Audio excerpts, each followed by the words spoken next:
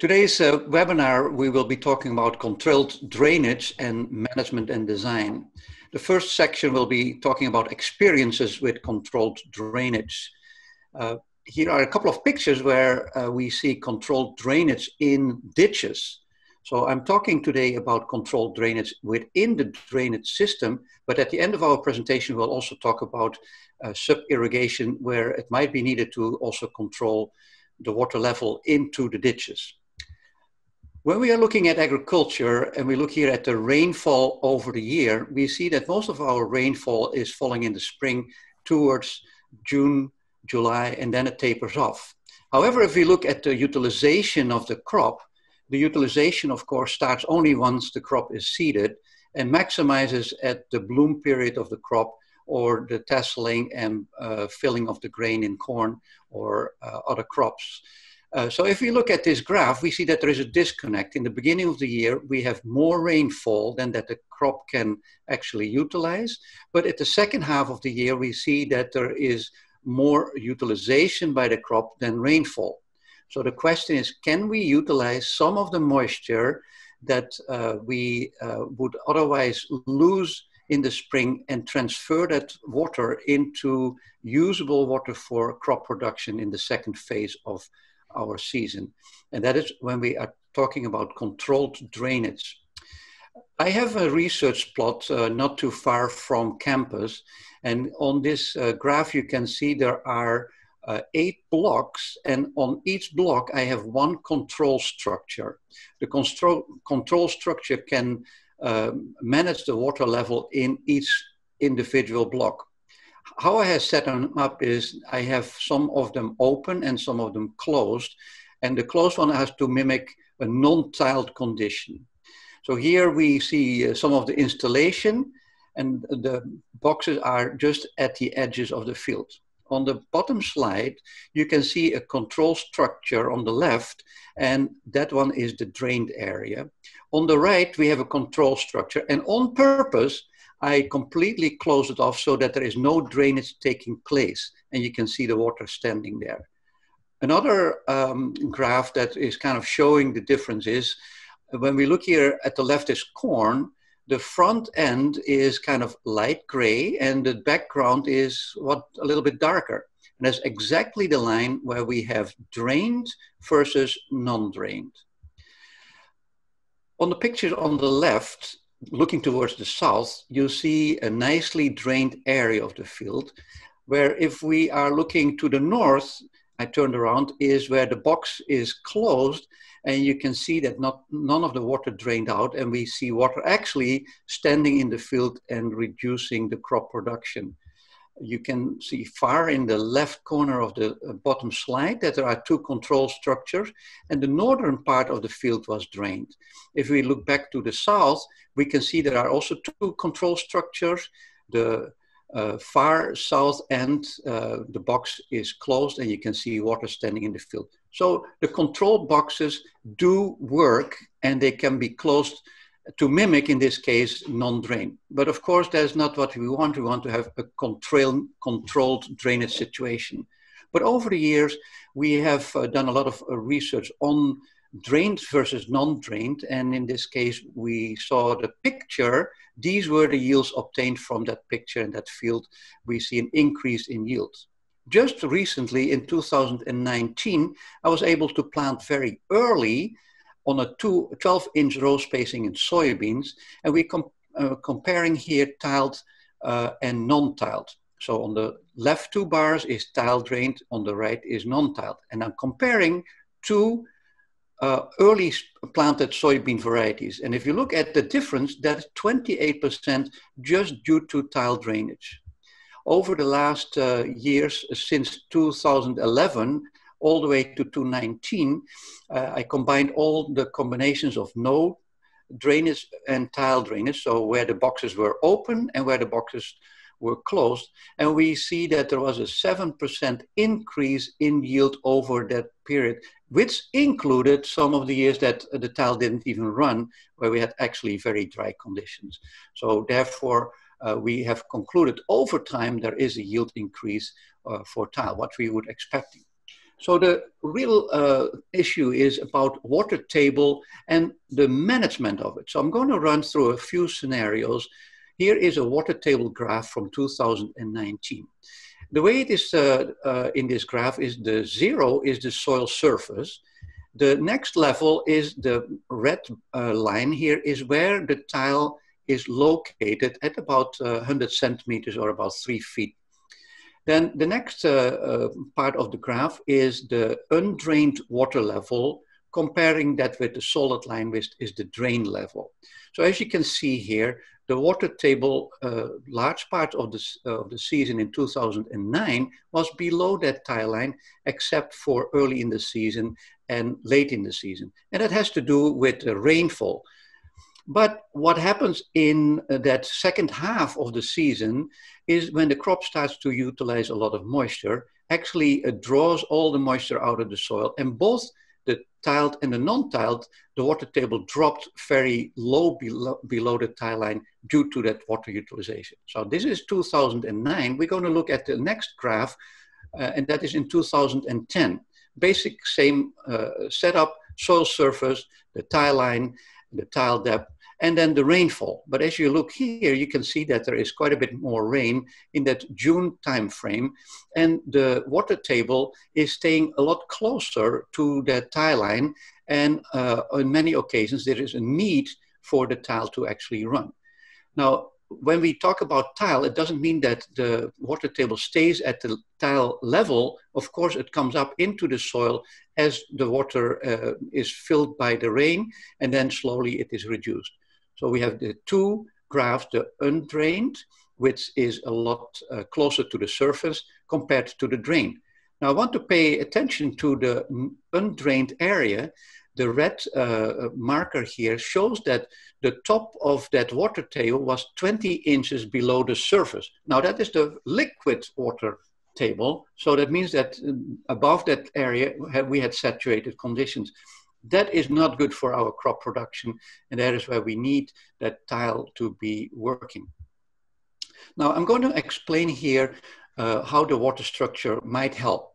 So on the middle section, we see a control structure, and we see a line there where the control box is set with two blocks.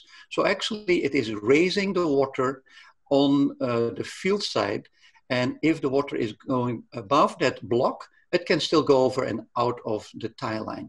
Now, in this particular graph, I have extended the bar to where the control box was set in the field. And as you can see, the tile line in the picture, we go to the left, that is the 3 feet where the tile line was located.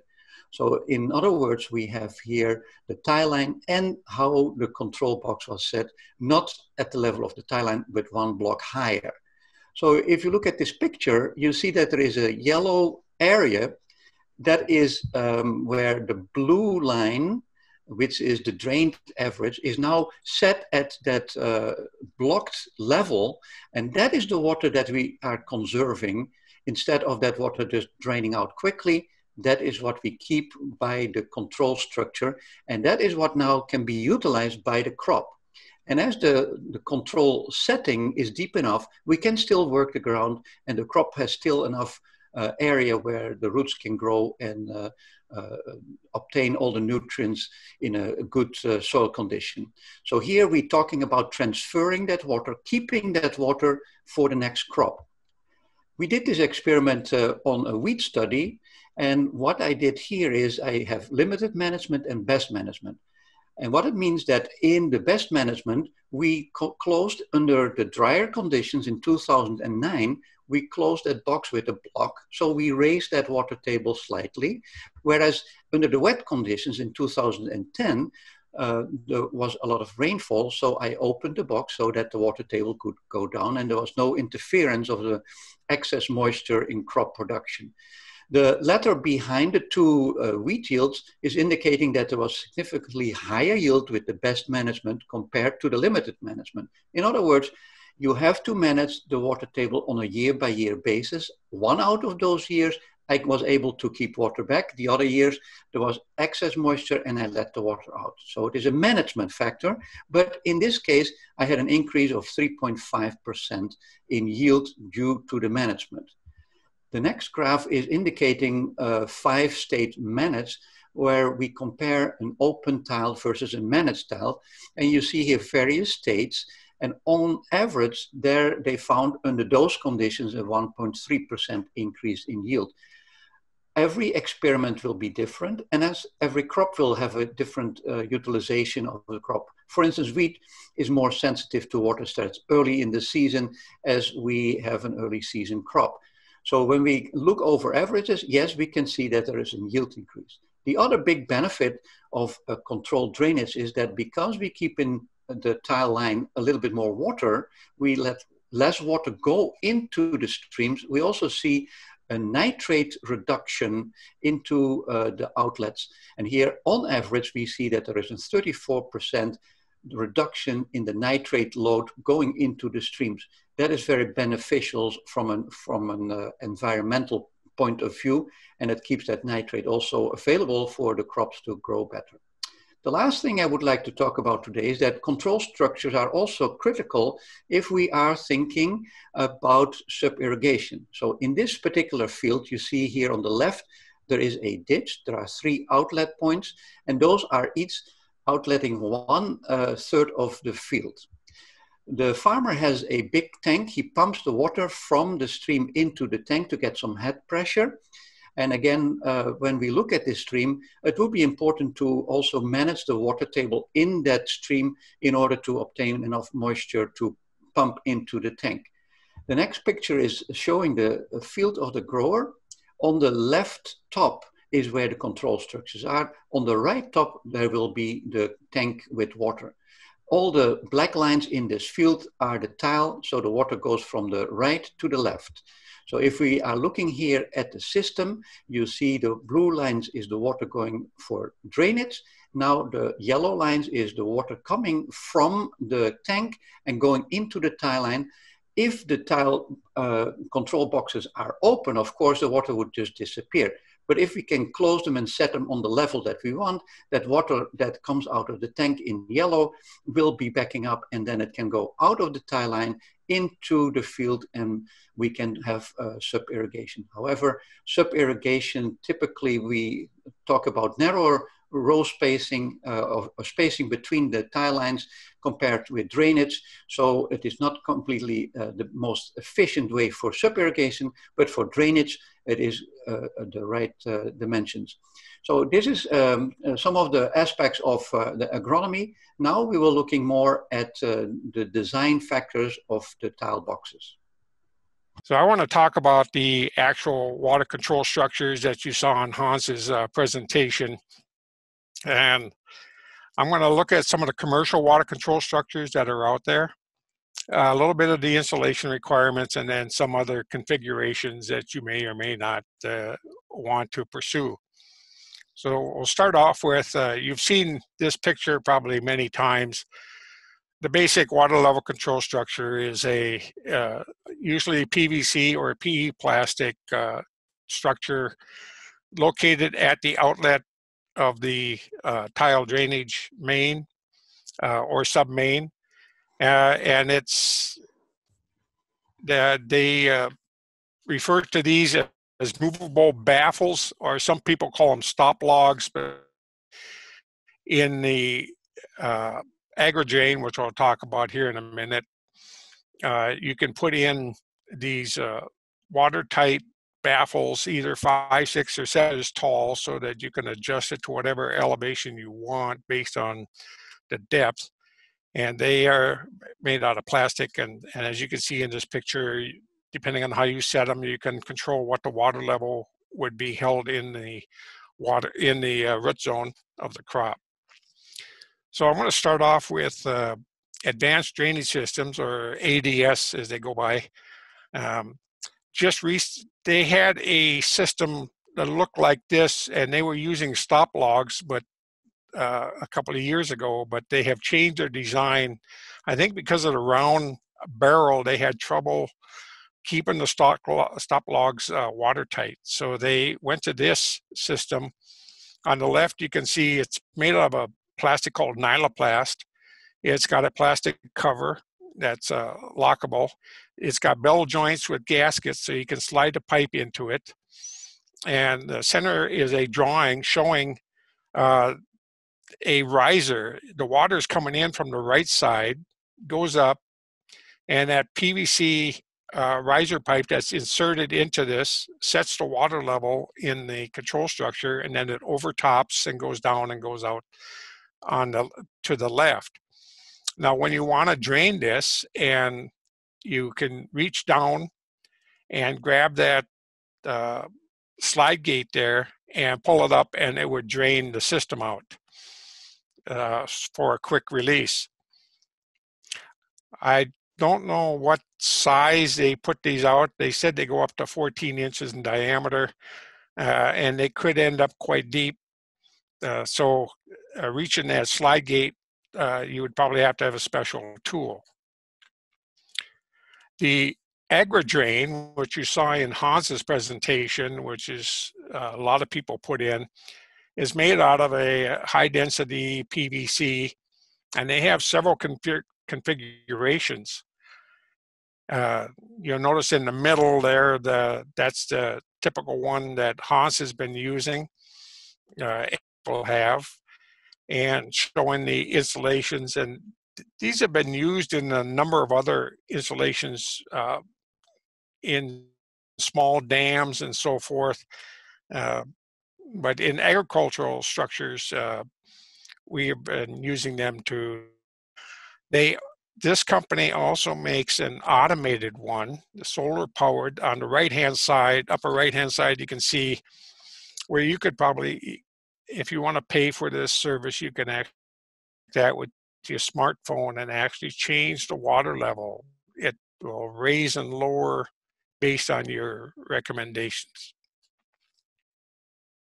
Just a close-up of the AgriDrain structure, just to give you some idea of it's got a metal top, it's lockable. You can see at the top there's a hinge there where you can put a lock on this. So the device on the lower left comes with it that allows you to raise and lower the baffles. And if you can see what the baffles look like. They're gasketed on both sides. They got those hooks there for that tool to grab onto, either pull up or push down. As you can see here, you can see in the middle that there's a baffle in there, but it's raised up. So this was it be in free drainage mode. And of course, if you push it down with that tool, now you set the water level so that the water coming in has to go up and over the top to go out. If you want to raise it higher, you stick in that second baffle and it would raise the water level. And this is a blurry picture, but it shows the installation. And one of the things I want to point out, first you got to have going in and out. And where that gentleman is standing, that is a anti-piping, anti-seep collar.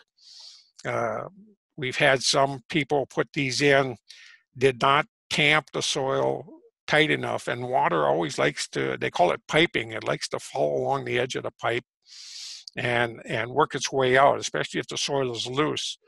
So to keep that water from following along the pipe and then washing out part of the bottom of it, you put an anti-seep collar in there, usually upstream and downstream, and you got solid pipe. Because there's pressure here and you're holding water back, typically the first 30 feet going into the structure is solid PVC to handle the pressure. And just in front of that gentleman, you can see where it's connected into the main from this tile system. This system, we found that over time, it becomes, those baffles, if they're set in place and not exercised every year, they can sometimes be very difficult, especially in a tall structure like this. You may actually have to have a jack sometimes to help pull them up. It can be quite difficult. So just one of the things that we've learned. Um, so the recommendation is to pull those baffles out and grease them up every year, just to make sure you can move them up and down by hand. So just to kind of recap, the structure inlet and outlet connections need to be watertight and preferably pressure rated.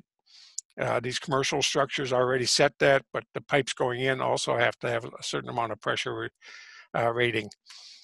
The inlet pipe to the structure should be non-perforated, either PVC or dual wall drain tile.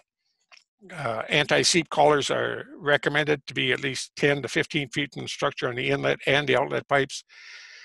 And the soil must be solid under the structure and tamped down. These can experience some settling and sometimes some twisting, which might make it a little bit difficult to move the baffles.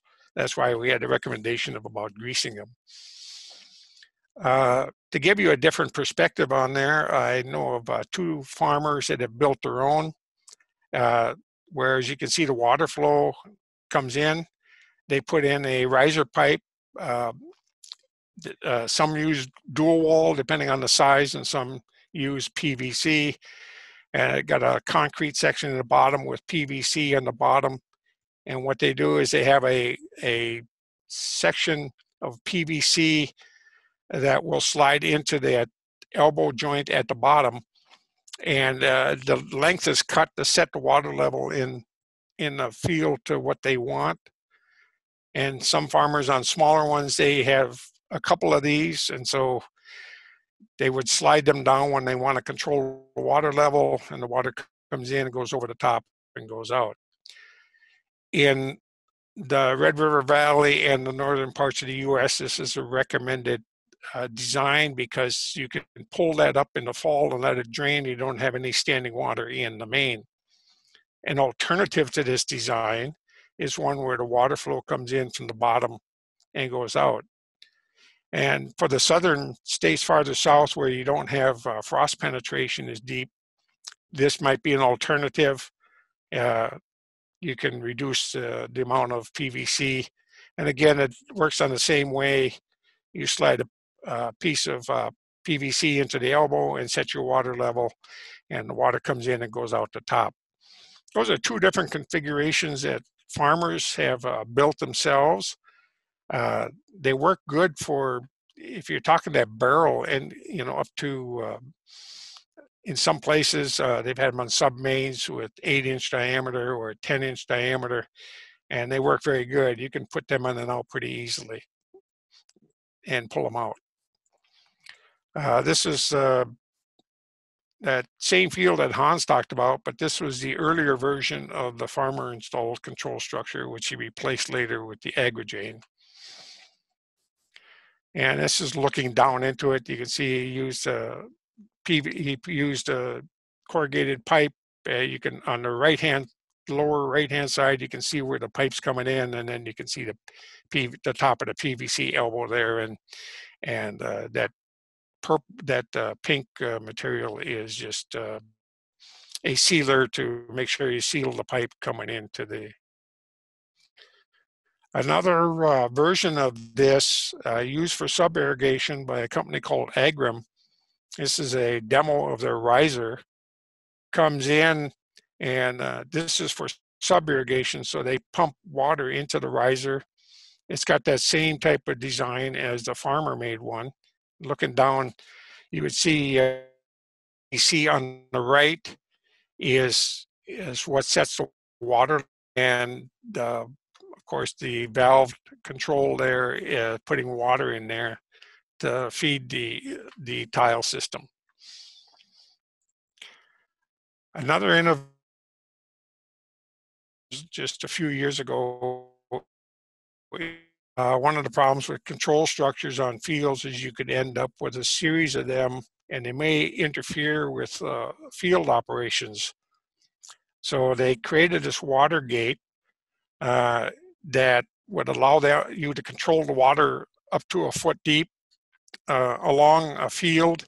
And this will be explained in more detail in our following presentation by Gary Sands.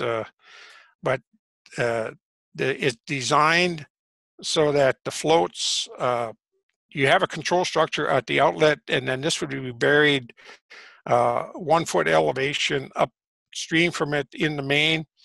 The water, you'd set the water level in the main control structure, and then it raises the water, backs it up, lifts up the floats, and you can see at the top there's a plastic gate that would that's open in that one, but when you lift the floats, you can see it's closed, so it prevents water from coming down. And you would have a series of them as shown in the inset pictures. We do not have a lot of research information on these at the present time. I know they've been in installations, but I haven't seen any research papers on how they perform or if they have any problems with them. But this is an option. They can, like as you can see, they're buried in the main line. They don't interfere with field operations, and yet still to do the same job.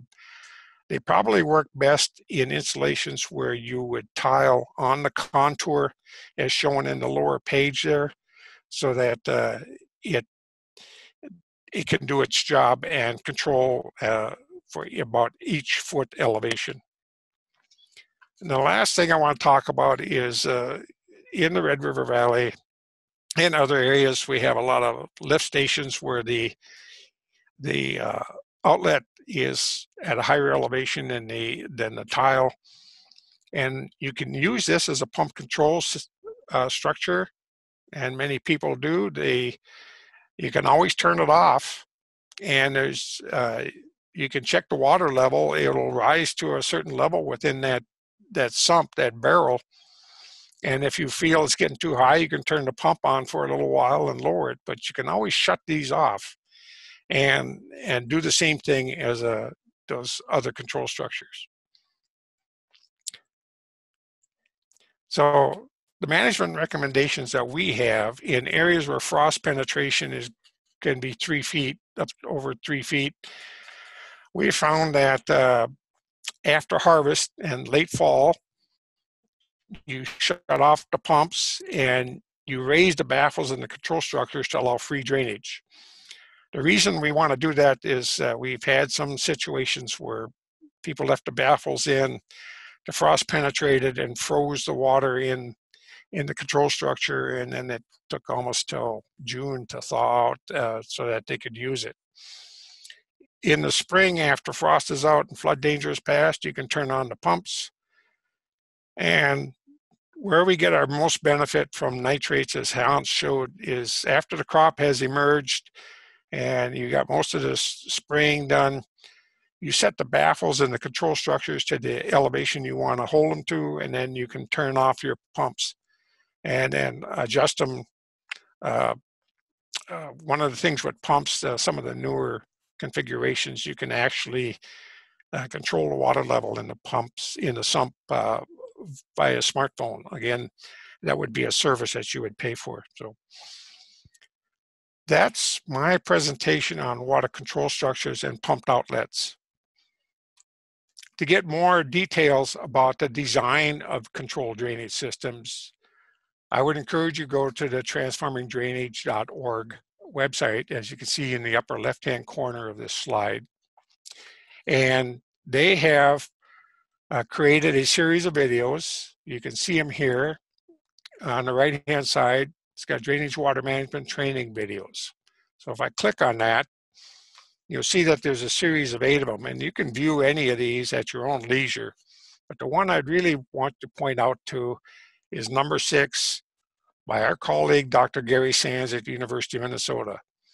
The first 24 minutes of this, his presentation goes over basic design and layout for controlled drainage systems and some of the design considerations you would have to do with different field configurations, taking into account topography and so forth. So go to this one and watch that. And if you want to see how to retrofit an existing system, that's the follow-up at the end of that presentation. This is the end of our presentation. We are more than happy to answer some of your questions. Our email addresses are on this last slide. Feel free to contact us by email and we will try to reply to your questions as soon as we can. Thank you for attending.